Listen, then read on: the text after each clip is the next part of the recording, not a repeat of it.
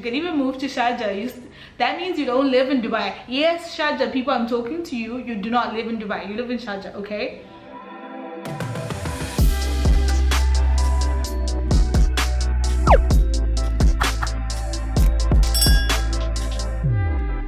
Hey guys, and welcome back to my channel. It's your girl Tessa. So yeah, first of all, this is gonna be just a chit chat video. I actually did not intend on recording it today, but then I just thought, okay, let me just sit in front of the camera, why not?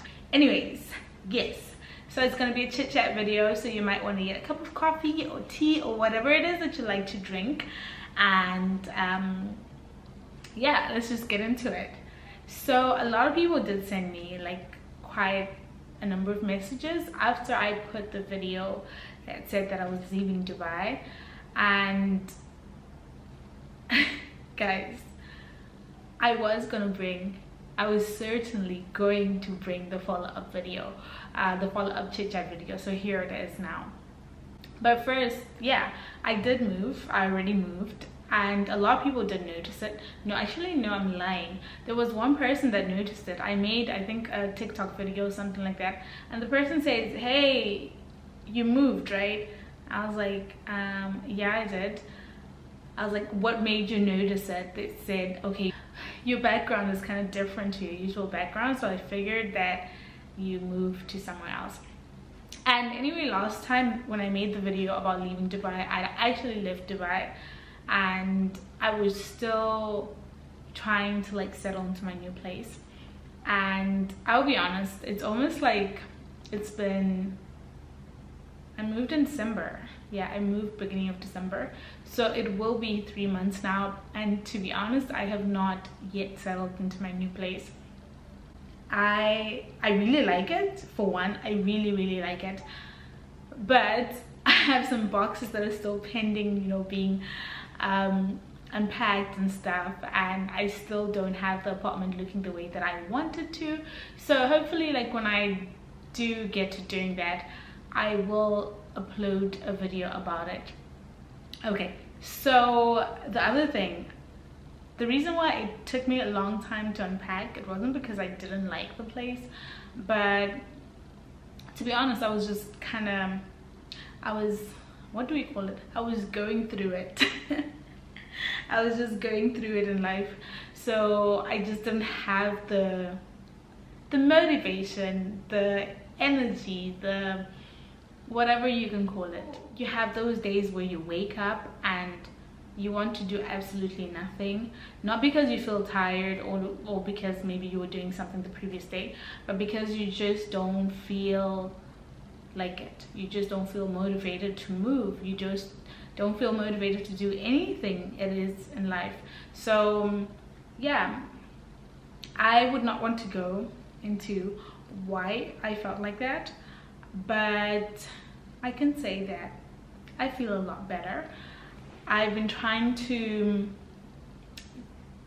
sort of like make a routine for myself so that I know what it is that I'm supposed to be doing, and I also kind of reflect on what it is that I'm doing in life and things like that. So I actually realized that I needed that structure in my life.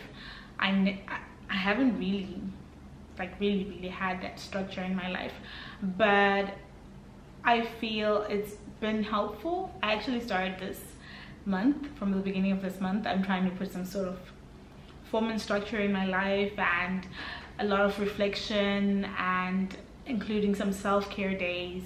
Because what I actually realized is that sometimes we think,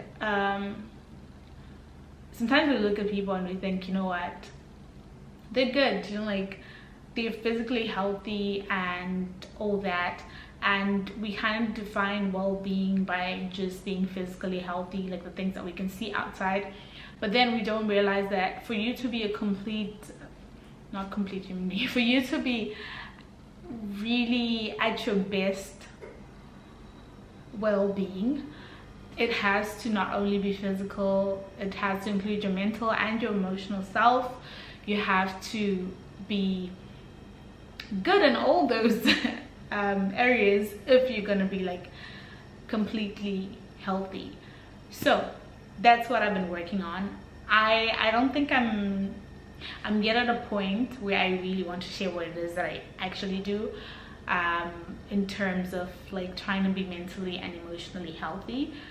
But if it does work for me, I will definitely share it. So the other thing, yes, settling into a new place is also like so, not nerve-wracking, but like it's a little bit harder, because you have to kind of get used to being in this particular space when you were used to being in another space. I'll give you an example about it's just the weirdest thing. I still find myself getting dressed in the living room, because I used to stay in a studio apartment and now I stay in a 1-bedroom apartment, and for some odd reason I still find myself getting dressed in the living room, because I feel like, I don't know what I feel like, to be honest. I have not gotten used to having the bedroom part of the house, and yeah, so it takes a lot of getting used to. So what else did I want to say? See, this is the thing, I actually didn't plan to do this video. That's why, like, I don't really have a form or structure as to what is actually going on. But anyways, let me tell you guys where it is that I moved to, because a lot of people were asking me like, oh, so you're leaving Dubai, which country are you moving to? Okay, first of all, I don't know if you guys know this, but United Arab Emirates is made up of 7 emirates.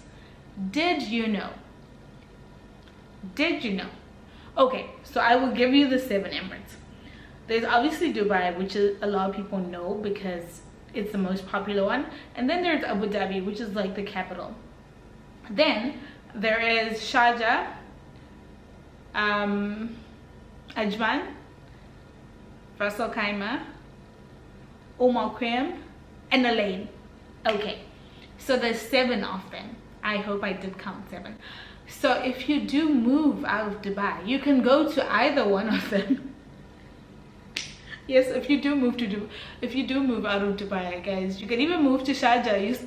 That means you don't live in Dubai. Yes, Sharjah people, I'm talking to you. You do not live in Dubai. You live in Sharjah, okay? But they're not far from each other. They're not so far from each other. Okay. So I initially thought of moving to Sharjah, and honestly, I did not go to look at any places. I will be honest, I was just looking online. I was like, Sharjah, maybe, no. What should I do? And then I really thought about moving to Ajman. Okay, so Ajman is like, well, where I stay, it's like not more than 45 minutes away from Dubai. Actually, sometimes it takes me 30 minutes to get to Dubai. Well, that depends on where you're going in Dubai. But yeah, I started looking at it about almost a year ago, and yeah, it was pre-COVID that time, and I was thinking still, yeah, even though it was pre-COVID, I was thinking I really need to just get a bigger place and whatnot.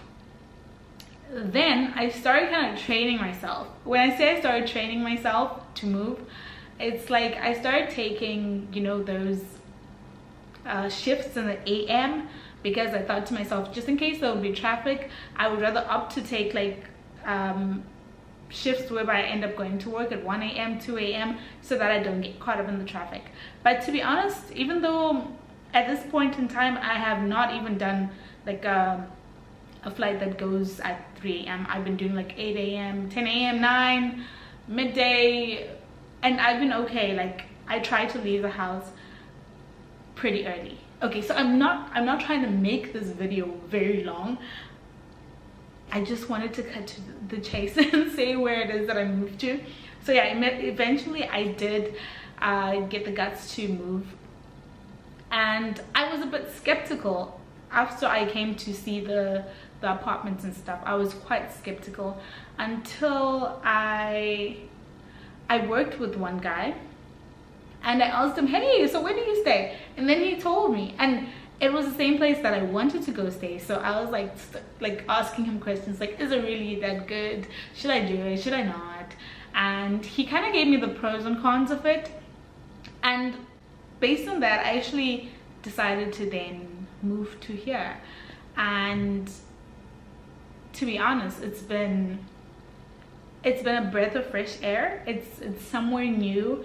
It's good for me. Like, it's quite far away from, it's not far away from Dubai, but like, I mean, it's not in Dubai, but at the same time I feel like I'm starting to just be in a place where I feel just so comfortable, and I'm not a person who goes that much, so that does not even change about my life.